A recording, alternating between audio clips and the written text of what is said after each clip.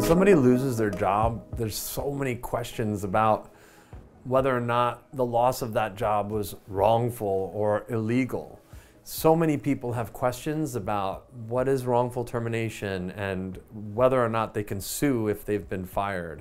And it takes somebody with skill, somebody who has the experience and the knowledge to help that person understand, hey, from the time you got fired through the legal process to ultimately getting a recovery, how does that look? What's that like? And we enjoy the process of sharing that information with people and helping them navigate the complicated area of wrongful termination.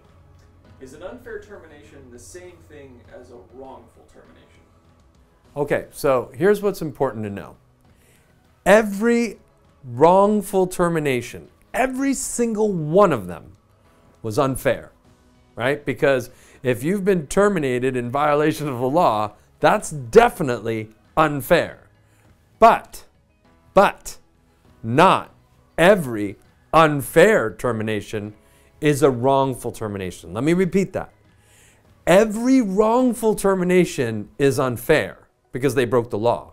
But not every unfair termination is a violation of the law or a wrongful termination. Like, for instance, they may have a bona fide reason why they needed to fire people. The very process of seniority, for instance, is unfair to some people. So just because something is unfair or seems unfair does not mean that it was illegal. In business, unfair decisions have to be made. It will happen if they have to close a plant. The people who work in that plant will not feel that it was fair to close the plant. All right, so unfairness doesn't mean it's illegal, but every illegal termination is unfair. Okay, so what does it mean in a legal sense for a termination to be a wrongful termination? Under the law, a termination becomes wrongful if there is a law that says that those reasons for the termination, that those cannot be reasons. For instance, if you're firing somebody because they're Jewish, there is a law that specifically says in the government code that you can't fire somebody because they're Jewish, or because they're a woman, or because of their sexual orientation, or their disability, their age. There are lots of protected categories, or that they blew the whistle. You can't, there are laws, if there's a law that says you can't do it, and then they do it, that's what makes the termination wrongful. Okay? If they were mistaken, that's not a violation of the law to be mistaken. Maybe you lost your job because they thought they would not have enough revenue to pay for your position, so they eliminated the position. But then it turned out they did have enough revenue. They were just mistaken. That mistake is not wrongful because the reason, if it's true that they eliminated the position for finances, if that's true, there's no law that says a business can't run its business. But if the real reason is because of a protected characteristic like gender or any of these other characteristics I've mentioned, well, then it's wrongful. That's a wrongful termination. Just change that word wrongful to illegal. And it will be a lot more clear in terms of whether this is something you should see a lawyer about. A lot of people, when they get hired, in their documents it says that they're an at-will employee. What does that have to do with this whole wrongful termination business? Well, the definition of at-will means that an employer can fire an employee for any reason as long as it's not illegal. Okay, so this basically plays into what I just said, that as long as they are not doing it for a reason that is running amok or running across these lines that prohibit, right? Think of these laws as a fence. Okay, they're not allowed to cross that fence to fire somebody because they're Jewish or because of their gender or whatever it is. Now, they can fire them for any other reason except the illegal reasons, right? But let's think about this in reality, okay? If an employer is terminating somebody, they're terminating them for a reason. Even though at will says that an employer could terminate somebody for no reason, that is not a reality that anybody exists in. Because even if I put my hand over my eyes and I spin this chair around and then I point and I say, this person is fired, that's a reason. I've given a reason. That's my reason. Now, if that actually is the reason, that's what they did, and there's no other reason, that's how they decided who to fire, that's not a wrongful termination. It's certainly an unfair termination, and certainly a termination that is cold and cruel, but it's not illegal if the only reason that they fired that person is because that was the first person they saw when they opened their eyes. But the reality is, no company ever says that they spun themselves around in a chair and picked people randomly.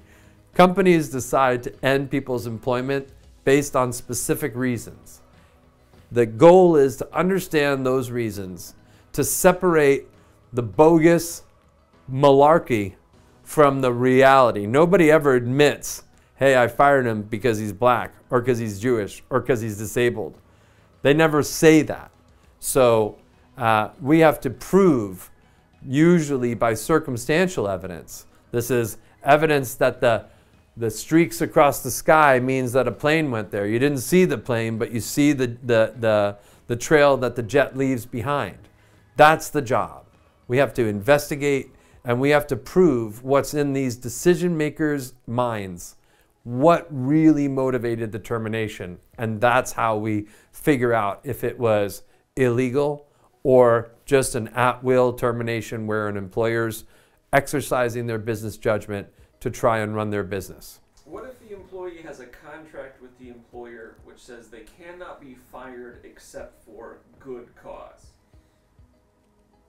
If you're lucky, you have a contract that says an employer needs good cause.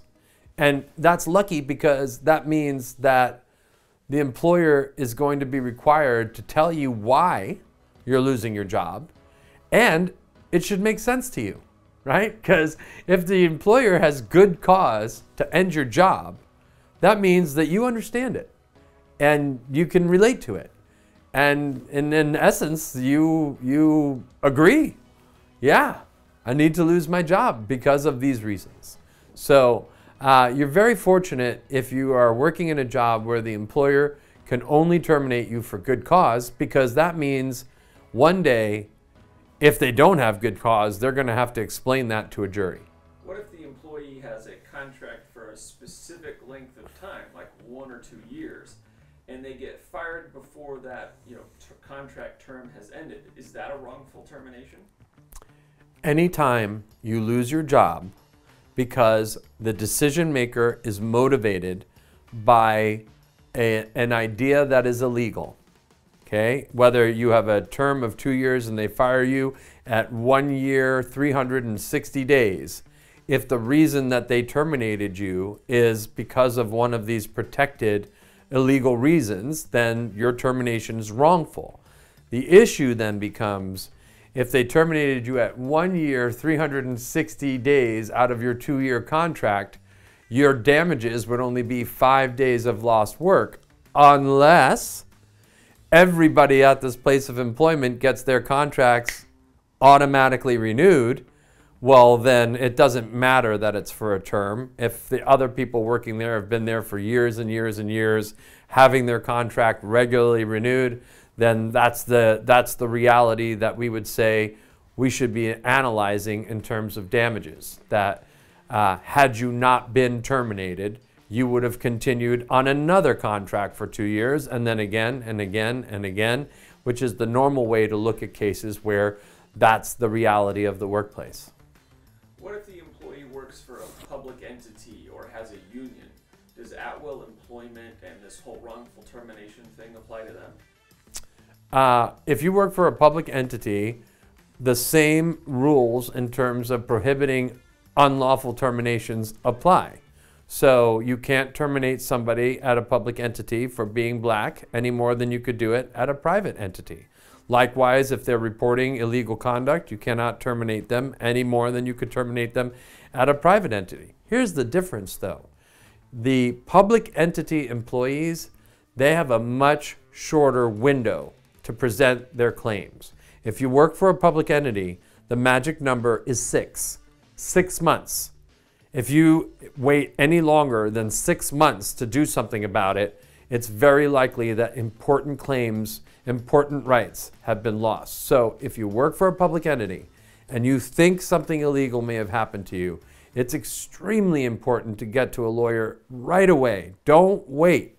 Go right away and figure out if there's something that could or should be done about the bad thing that has happened to you. And if people work at a private company, what's the statute of limitations for wrongful termination? What's their deadline? If you're working for a private company, you got a little bit more time. And again, a smart lawyer is conservative about these time windows. You don't want to tell somebody they have 2 years when they might start losing claims sooner than that. So we look at it as the earliest alarm, so to speak. And so we set that clock for 1 year. So if a bad thing has happened to you at work in January, you're going to have all the way through December of that same year to do something about it. And when we say do something about it, we mean report it, complain to a government agency, complain to your own government agency, or find a lawyer to help you figure out who you're supposed to go to. Whether you're private or you're public, you're going to want to do that within 6 months for public entities and 1 year for private entities.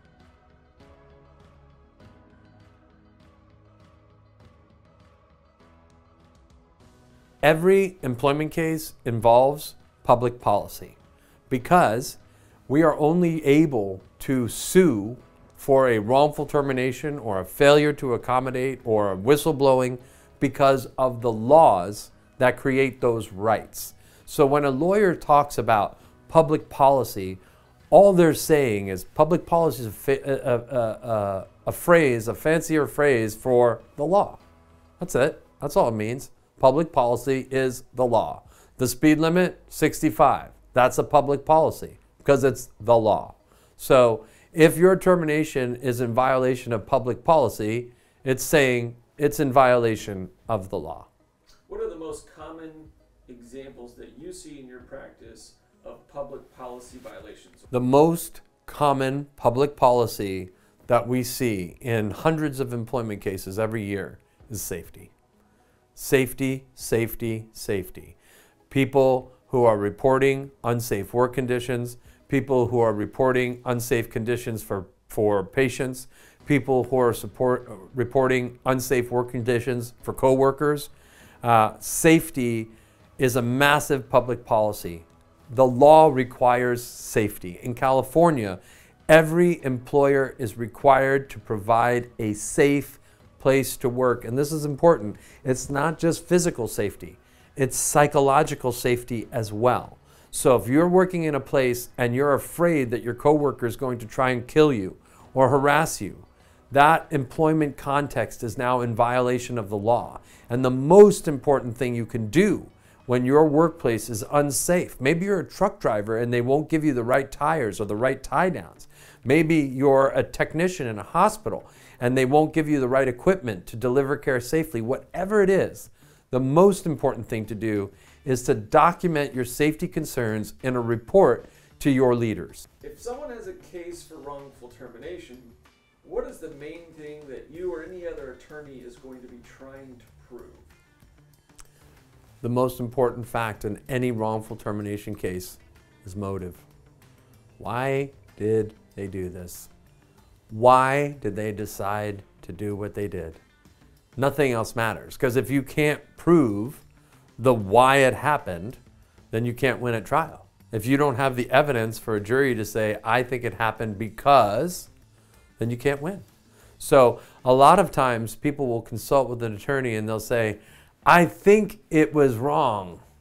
And then you'll ask, well, why? I mean, why do you think they did this to you? And if the answer is, I don't know, Like, I don't suspect age, I don't suspect gender, I don't know. If you don't even have a sense of why, then you really don't have a case. It could be unfair, but if you don't know why it happened to you, and you don't even have a theory or a speculation, maybe it happened because you're a race and you were the only one of that race. But you have to have some explanation as to why you think the illegal reason is the real reason that it happened to you. So if somebody successfully proves to a jury that they were wrongfully terminated, what kind of monetary damages can they recover? Well, if somebody can prove that they were unlawfully terminated, then the jury and the court, they are allowed to provide that person all the damages to make up for all of the harm that was caused by the unlawful act. So this would include things, obvious things, like your loss of salary and benefits, both in the past and if it's going to be a future loss. Let's say now that they've accused you of doing something illegal and firing you falsely, it's going to be hard to find a new job. Some people may never work again because no employer is going to want to roll the dice and hire somebody who's suing their old employer and accused of doing something terrible or illegal. That's just a very difficult situation. So the court allows that person to recover the past wage loss as well as wage loss that the jury or the court believes will happen into the future. And then in addition to that, you're entitled to recover damages for your emotional distress, the injury to your reputation, essentially anything that's not economic. So the hard feelings, the depression, anxiety, panic attacks, all of that gets lumped into a bucket called general damages. And these general damages are non-economic damages, meaning not money, not lost earnings, but money for the problems and the troubles that they've put a person through emotionally.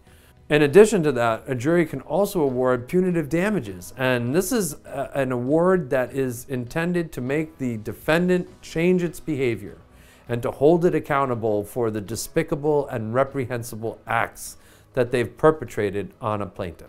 Without giving us any names, could you please give us an example of a wrongful termination case the Bohm Law Group handled, some details of the case and the litigation, and the ultimate result? We handled a case for a chief of child psychiatry in the San Jose area who was working for one of the largest public health systems in California. And as the chief of pediatric psychiatry, so he's in charge of all of the other psychiatrists who are helping the children in this county. And he was reporting that the county was actually turning people away, turning children away, turning their families away when they would come seeking emergency medical treatment for a young child who might be suicidal, a young child who is having delusions and is a danger to himself or others. And the county was turning these people away. And our client bravely stood up to that and was trying to call out attention to the fact that the county's mental health care system for minors was broken. And instead of fixing this, instead of fixing the problem, instead they stripped him of his chief status, they stripped him of his ability to see patients, and then they falsely accused him, the very person who is saying that we need to help these kids, they falsely accused him of turning away a child in need instead of providing that service, when the only reason that he did not see that child is because he was still working with another child.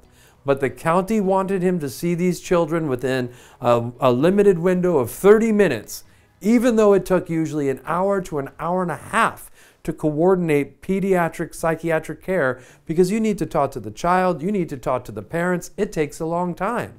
And there is this fight right now between the brave doctors and healthcare providers who know what needs to be done and these healthcare administrators who only care about dollars and only care about getting us in and out of these appointments like cattle.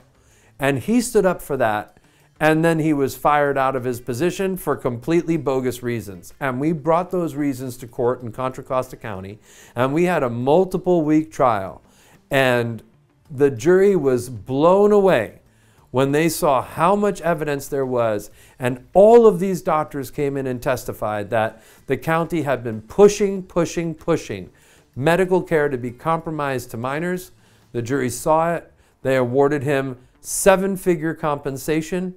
And then after the verdict, the county, the health system settled with this doctor for what can only be described as an extremely favorable and reasonable amount. How long does the typical wrongful termination case take? A typical wrongful termination case, and this really will depend on where your case is. So you got to think of courts like restaurants, okay? Some courts are like great restaurants. They take your reservation, they get you at your table, they get you your meal, and you're out of there in an hour or an hour and a half, and you're very happy with the experience. Other courts, unfortunately, they don't have the resources to be like that excellent restaurant. They don't have the waiters, they don't have the chefs, and they can't take a reservation, and so you may find yourself showing up for your meal and the food doesn't come out for 5 hours and you end up just having to wait. And that's what it's like. I mean, some of the counties, unfortunately, don't have the resources, and so cases can take 4 or 5 years. 5 years is supposed to be the maximum, but the reality is if you want your justice, sometimes the courts even have to go beyond 5 years. So the simple answer is, on a best case scenario, 1.5 to 2 years. In a worst case scenario, 5.5 to 7.